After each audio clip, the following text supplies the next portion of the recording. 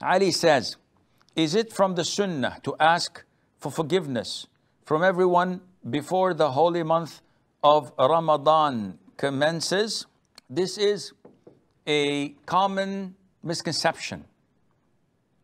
So before Ramadan begins, everybody texts me, if I had done anything wrong, please forgive me, and let there be no grudge or hatred towards me in your heart.